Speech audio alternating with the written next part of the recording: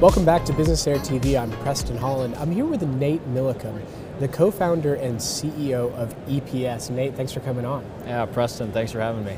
So I want to explore this concept of energy storage and how that marries up with electric propulsion and what type of advances we can expect to see in the coming few years as electric propulsion becomes more viable as a fuel source.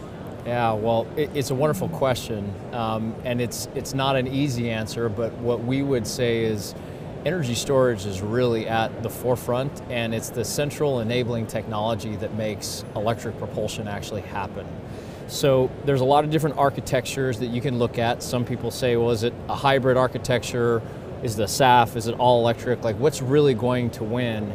And our contention is it's all of them, and it depends on what mission you're doing. So one of the unique things about being a leader in this space is we've worked on everything. We've worked on hybrid propulsion architectures. We're doing an all-electric powertrain that we're certifying right now. We've actually integrated with fuel cells.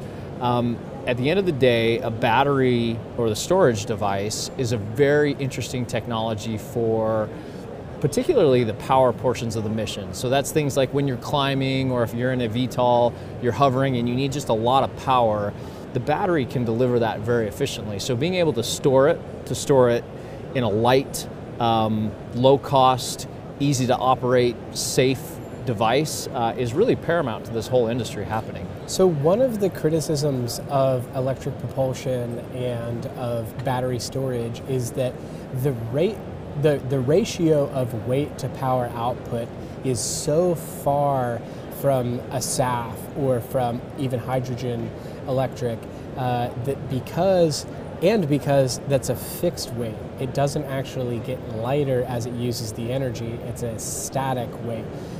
So what are you guys doing to try and increase is it capacity or weight or both?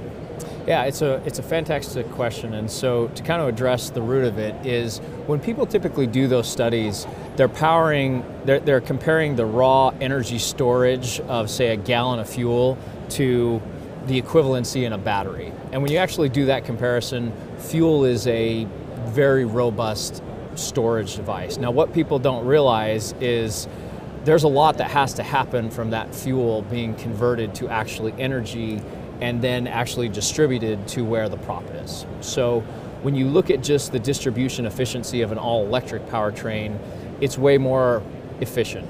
And so when you combine these different sources and use them at different types of the mission, that's where you get an overall propulsion level architecture efficiency.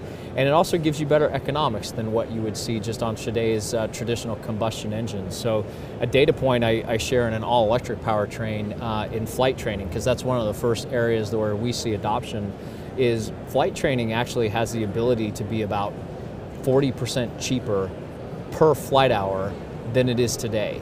And when you think of the huge problem that solves, like we're having a hard time just getting pilots to staff the fleets that we have today, let alone build huge fleets of eVTOLs or other advanced air mobility concepts. Attacking that problem and reducing the cost for people to become a certified pilot, that's a huge enabler for all these new platforms. Yeah, so basically what you're doing is you're increasing the fixed cost of acquisition right now because battery powered aircraft. Andy Chen earlier today was talking about the difference in purchasing a gas-powered versus an electric-powered. You're looking at, I don't know, a 30% or so cost increase up front, but your variable cost per hour is so much lower. These flight schools are actually going to be able to run more efficient businesses and increase their bottom line while still saving the end user money. Is that what you're saying? So there's a lot of ways to look at the value equation. So whether you spend the money up front, but to your point, I would agree, the reliability is significantly higher on an electric powertrain than it is a combustion engine. You have way less maintenance. So as a result of that, when you aggregate how long it lasts versus how much you spent, both on the initial procurement and the cost to maintain it, your aggregate cost per flight hour goes down by about 40%. Very interesting. Well, I think that that's a great way to sustain. We're talking today about sustainable business aviation and sustainable aviation, not just from a fuel source, but also how do you sustain staffing? How do you sustain the long tail life of business aviation, general aviation as a whole? And so that definitely goes into that. I want to dive a little bit deeper onto the history of your company and talk about, where did the idea come from? Why did you start? Take us back to the roots. When was it? Tell us a little bit about it, because I think that you guys are a company that everybody likely knows a product that uses your product, but doesn't necessarily know that you guys are the ones behind the product. Yeah, so that's a great question of how I got started and how the company got started. My first exposure to lithium-ion battery technology in aviation was back in the mid-2000s. I got a chance to work on one of the first lithium-ion batteries to be certified for a commercial airplane, and it was on Boeing's 787 Dreamliner. It was within the flight control electronics suite. And lithium really changed the game for more electric aircraft. It was lighter, it was more power dense, it had less space claim that it took within the aircraft. It was a compelling technology.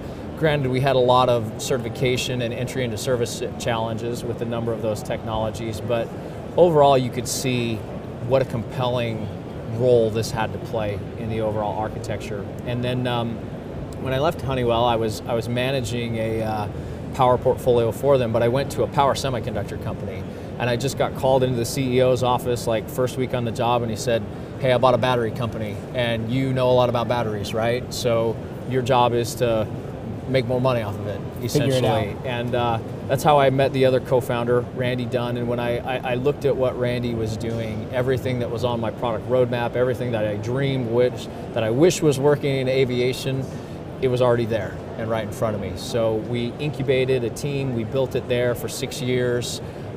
We got to do a lot of cool stuff with the military, and then as fate would have it, in 2016, we got a chance to spin out this group that we had built and take it private. And that's how Electric Power Systems was formed. So I had no aspirations to be an entrepreneur or do something like this. In fact, when I had studied entrepreneurship in my undergrad degree, it sounded like a scary road, but this was just, it was a no-brainer. We had compelling technology, we had an incredible team that we had built, we had a customer base that we needed to service, and then we got a very unique opportunity right when we spun out from NASA. NASA was doing an X-plane where they wanted to prove out distributed electric propulsion, and there was a lot of very innovative companies on there that we were all small. Joby was one of the companies that was on that platform as well, and we really incubated the technology there and matured it, and then things just kind of took off from there, and we emerged as the leader. We've designed over 50 unique systems that we've qualified, whether to NASA standards, the FAA standards, or the military standards. We've designed over 500 architectures. We've got 8 aircraft flying. That number will go to 14, and we'll be the first to certify a propulsion battery next year, in the middle of next year. So we are definitely leading in this space, and we're now starting to look to how we scale. Yeah, absolutely. So on that question of scale, and you said that you had the opportunity to it was a carve out that you took the company private, is that correct? Mm-hmm. So talk to us about raising capital in order to take that private, right? You clearly are the key person or one of the key team that was in that group in order to carve it out from the semiconductor company. But how does that process work? Who do you go ask for money, and what are they expecting in return? What's their time horizon like? What was that process like for you and your partners?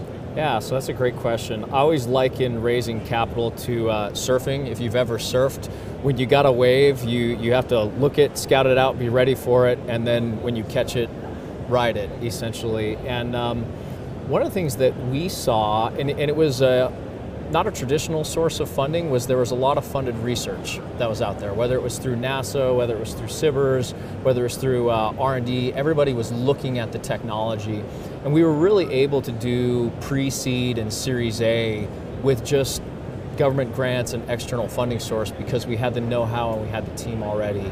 And that proved to be extremely useful to when we had to take in larger amounts of capital to start to scale. In that situation with your pre-seed and your Series A, which is government funded, or is the government now on your cap table, or how does that work from a capital structure? No, one of the great things about our government and the Small Business Innovation Research Grant is it's really that. It's designed to give technology companies kind of that pre-seed. You get to own the intellectual property, and the government doesn't take any ownership on your cap table. So really good deal, but why it's actually a good deal for subsequent investors is they want proof points to see, is the technology of interest to anyone. So in this case, the military may look at it and say, that's a really unique technology, I'll fund low technology readiness level development, and if it matures, then we'll actually use it because we have a market or a use case for it. So these grants help you find product market fit, which the product market fit portion essentially is what venture capitalists are betting on, that you'll be able to find product market fit. The government grant takes that out, so you already can establish commercial viability, and you can go raise a Series A without having taken on significant capital dilution. Yeah, exactly. And so when we got later on into the fundraising process, I'd like to say we were incredibly insightful, but really what happened to us is we were selling a lot of product to the Boeing company, and we were on most of their projects, and we kind of jointly realized and say, wow, we're doing a lot of custom batteries for you guys. Could we actually think up a concept that is more common, more modular, and can work for all the platforms that Boeing may want to electrify in the future? And that's actually, we got connected to Horizon X. We then went through a due diligence process, and in our view, they were a fantastic partner. They had a lot of things that they provided outside of just capital. Support, coaching, a lot of advisement, a lot of pathways into their business, and that really has helped incubate and bring in other investors, such as Safran was brought along. JetBlue has been a fantastic partner that we're working with, and really that guidance from strategics has enabled us to refine the product, bring it to market, but then also give us a market when it's ready. We actually anticipate that a lot of those customers will be some of our initial launch customers. Yeah, absolutely. So when you take on that type of investment and you're thinking about hitting a scale inflection point, you had mentioned that the grants had gotten you to product market fit, you had some sort of commercial viability.